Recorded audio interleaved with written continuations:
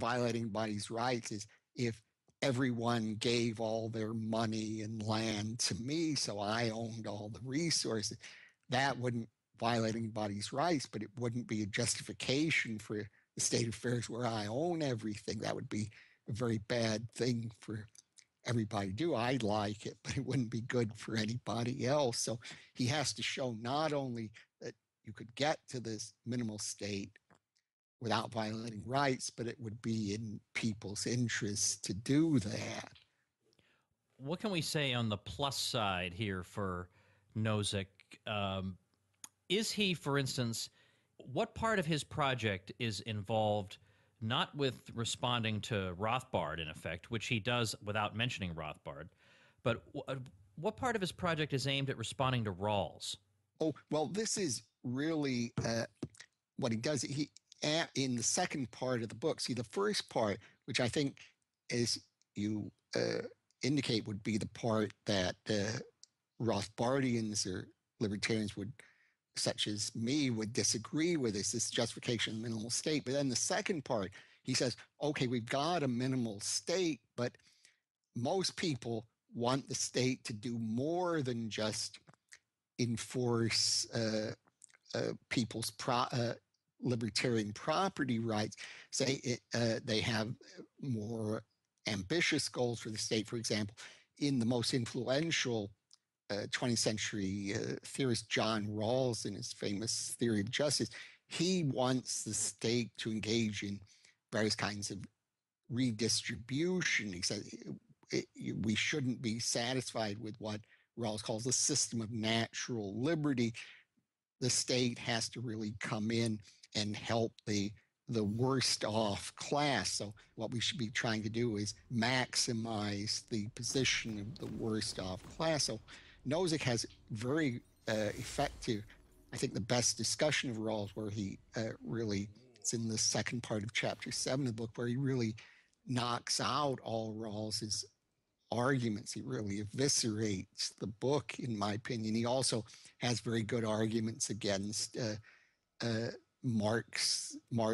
Marx's view of exploitation, and he has criticisms of democracy. He really has, I think this is an extremely important contribution to libertarian theory. And I think the real reason to read Nozick, says, against other people one might read, or there's so many good authors one could read, is that he was an extraordinarily intelligent person. I mean, he was a really great philosopher. He could come up with arguments and counter arguments, unusual counter examples. So in what he did, he was really probably the best, or among the best of anyone in philosophy. He could just come up with new possibilities. I'll tell you one story. Nathan Salmon, who's a very good philosopher of language, once told me that Saul Kripke, who is probably the top American philosopher today, sort of really a kind of philosophical genius, once said to him that Nozick was the smartest person he'd ever met. So I told Nozick that, thinking he'd be happy to hear it, and he said, that's why he's trying to destroy me. Now, by the way, I think we should point out who Nozick really was. I mean, he was a Harvard philosopher. He wasn't just some guy who wrote a book.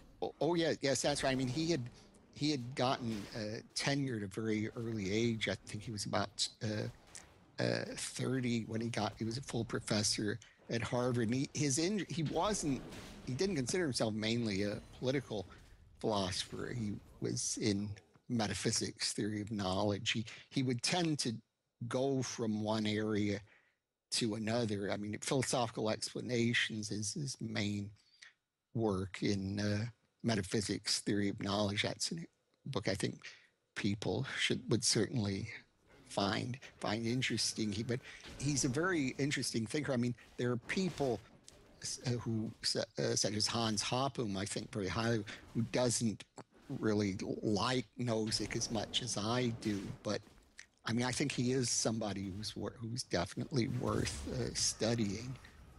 Can you give us an example or two of arguments that Nozick makes against Rawls that show how sharp he was, and or his argument against Marxian exploitation theory? Oh, well, let me see. One he has where Rawls says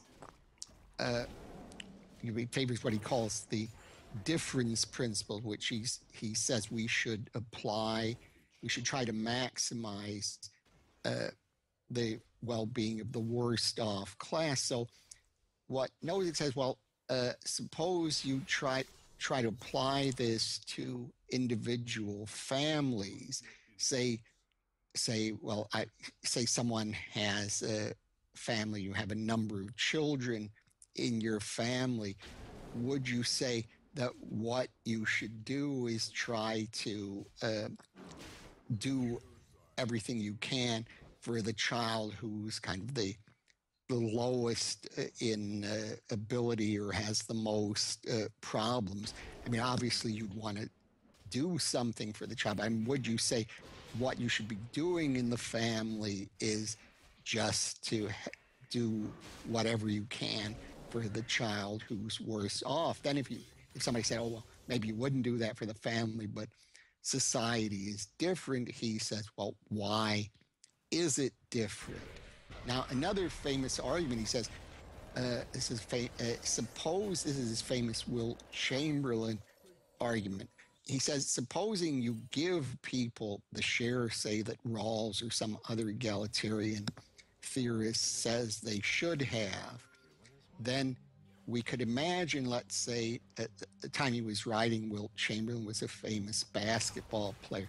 So he says, well, couldn't we imagine each person has this amount of money? Couldn't we imagine that people want to watch Chamberlain play, and each person gives Chamberlain a quarter? It's your money, can't you give him a quarter? But then the result is, say, that Chamberlain gets a salary of $250,000, which in those days was enormous amount of money for a basketball player. I think now that's probably what they earn a day or something. But at that time, so what he's saying is, look, if we start off with this egalitarian theory, then people could what he calls this a pattern theory. People can upset the pattern very easily because they're taking their shares and they're just spending the money in a certain way that results in people being unequal. Then if you say, oh, well, then we can just stop them from doing that or take away the money that goes to Chamberlain, wouldn't that require very severe interferences with people's liberty? So if we try to enforce a pattern, we'll find it's very difficult to do that in a way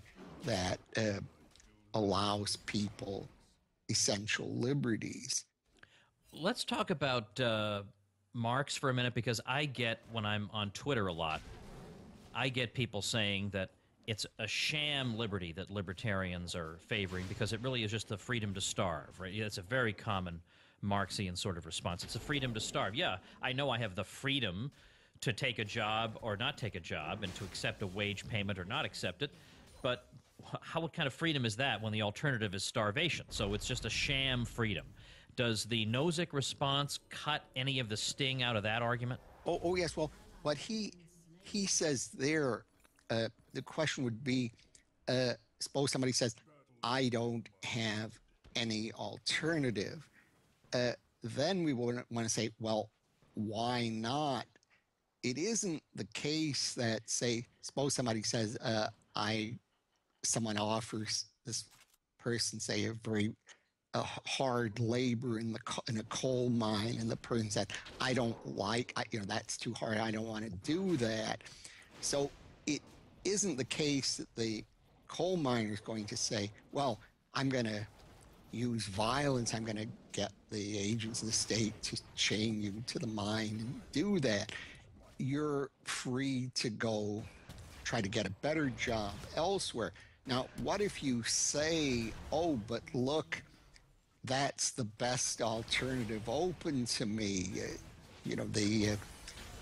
Maybe that's all I can do. I don't have any real skill. So then what Nozick says there is, well, he's making a concession. He says he's not going to say that any case that doesn't involve violence or the threat of violence should be viewed as non-coercive. But he says if it's the case that other people are acting within their rights, then you haven't shown that you're being coerced just because your alternatives aren't desirable. And he gives what I think is kind of a typical Nozick example. He said, let's assume that there are people in a certain society, say we have equal numbers of men and women, and each person wants to get married to someone of the opposite sex. I guess in those days, things were a bit less complicated than now.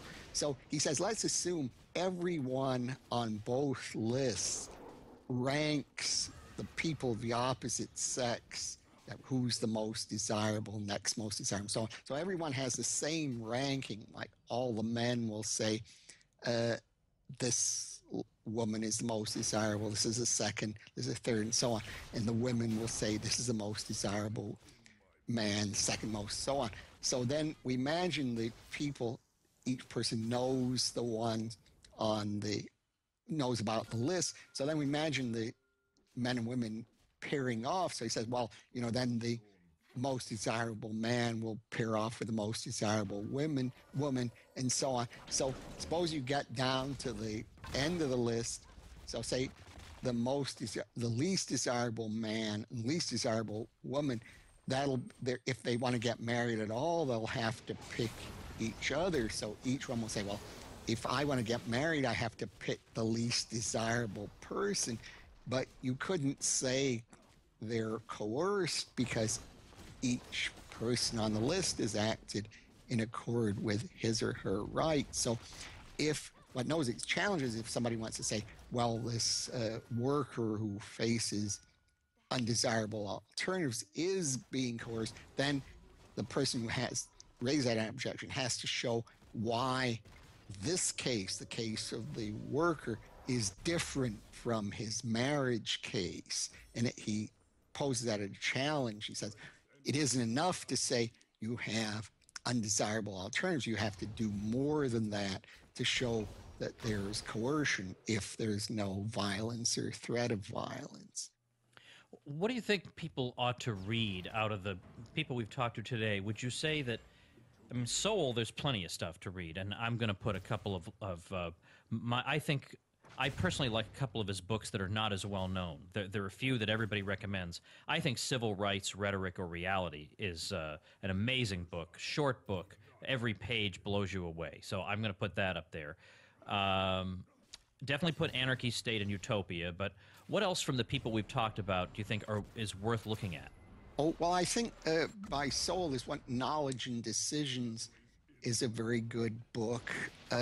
Now, by Epstein, I would say his book Takings is very much worth looking at. That gives you kind of his basic framework of how he gets a pro-laissez-faire view out of the Constitution. That's the book where he says, well, the government's power to take property for public use, eminent domain, should be limited, that you have to compensate people with the full economic value of what you've taken.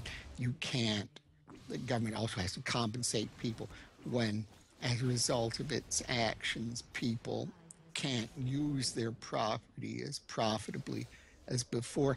Now, he has a new one, which I think is called The Natural Right. What is it? The new book on the Constitution. It was just published by Harvard. It gives a more comprehensive book giving his views. Now, on Nozick, I would recommend one called The Nature Rationality. I like that book, is very good. And then, of course, the Philosophical Explanations is very good. And anything by him is worth reading, I think. All right, so this is going to be a chock full show notes page. It'll be tomwoods.com/695, where you can get links to these books that we've been talking about.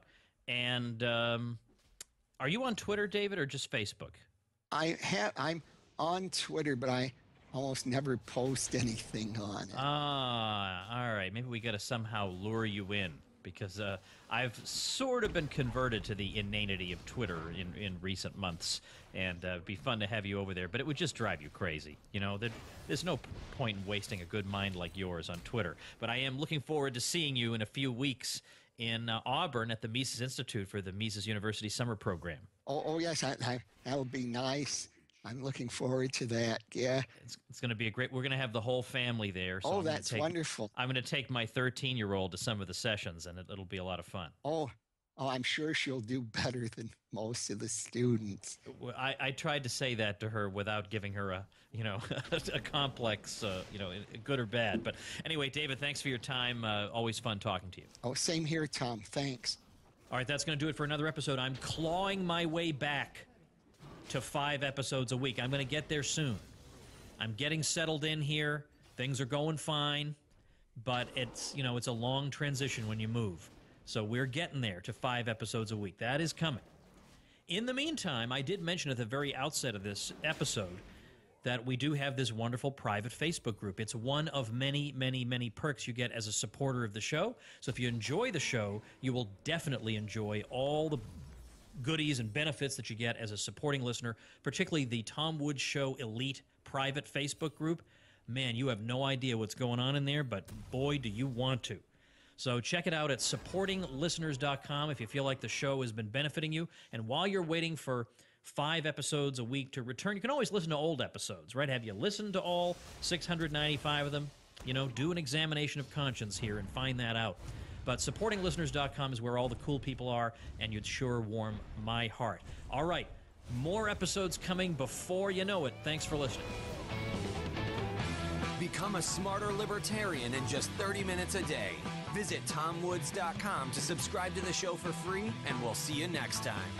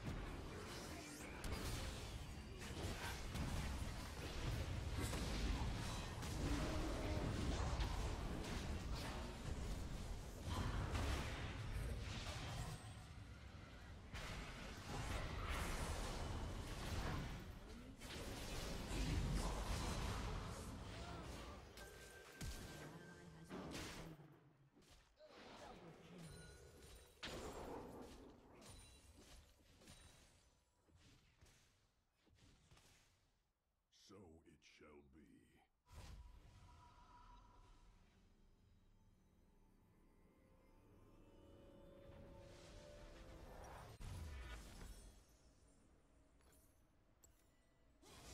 Your team has destroyed a turret.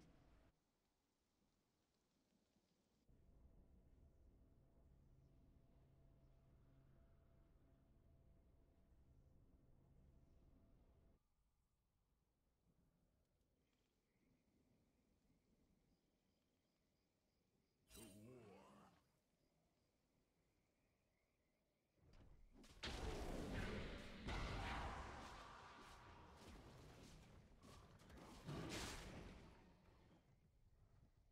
Sniveling